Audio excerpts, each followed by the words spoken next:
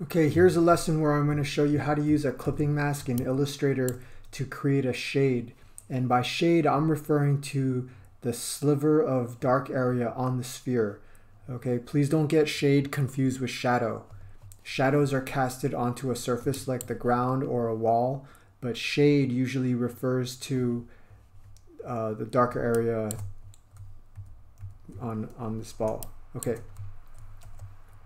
Here's a big blob shape, and I'll be using a clipping mask to crop it so that it's only going to show a little sliver along the edge of the ball. But before I crop it with a clipping mask, I want to make sure I feather it. So look at how I select this big blob. It's the path here, that's dark blue. And I'll go to the Effect menu underneath Stylize and choose Feather. Okay, I'm going to feather it about 1.3 inches. Okay, that looks pretty good. Now to activate a clipping mask, you have to make sure that the shape that you're using as the cookie cutter is above what you're trying to crop.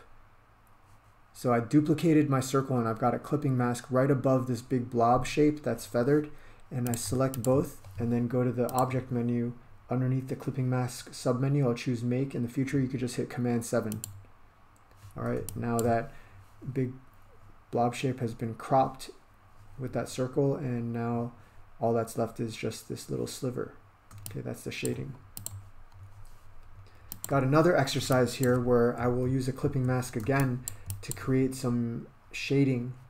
However, instead of using the feathering, instead of going to Effect, Stylize, Feather, what I'll be doing is using a gradient tool to get the shading that I want. Okay, so let's take a look here. This big blob shape that I want to create the shading with actually has a gradient on it, and the gradient's going from pink to white. I want you guys to know that you can change up some options on this gradient to make it look better. Specifically, what I could do is I could change, instead of going from pink to white, I'm going to change this white color to 0 opacity. Now it's going to go from pink to transparent. That's really powerful, especially if I switch to a radial gradient. You can clearly see that the center of this gradient is transparent, but the edges are going to be opaque. It's going to be pink and opaque. I'm going to hit the letter G now, and I can see my gradient tool, and I'm going to adjust the angle here a little bit. I'm going to adjust the position, and there's controls on this bar. I can change where the transparency starts. See how there's a slider there? And I'm going to drag this pink slider so that it's going to be opaque. Let's adjust this a little bit here. Okay, I'm going for, I want like more opaque pink.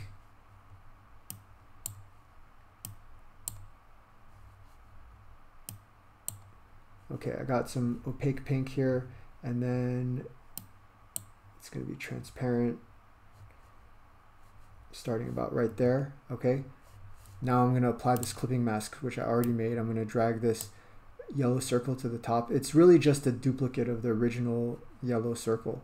I'm selecting the clipping mask, and then that shape that I want to crop, underneath Object, go to Clipping Mask and choose Make. You'll notice that this shading doesn't look that great because I can still see the harsh edge of where it got, of that shape that I made. I can see that harsh edge. Well, I want to show you that you can actually go back after the clipping mask and make adjustments to the gradient. Okay, look, I can just pull this transparent position and bring it a little closer in. Whoops, hit undo there. Okay, and that looks better, but I can still see a little bit of a harsh edge there. However, everything else looks good, so I don't really want to mess with the rest of it. But how do I fix that harsh edge? Well, you can even feather this shape after it's been clipped. Okay, this is really powerful. This shape has a gradient, has a radial gradient going from a color to a transparency. It's been cropped with the clipping mask, and on top of all that, you can still go to Stylize, Feather, and maybe only feather it by like 1 inch. Okay, look, it's been feathered, and now that harsh edge is gone. Really powerful tool, combination of tools here.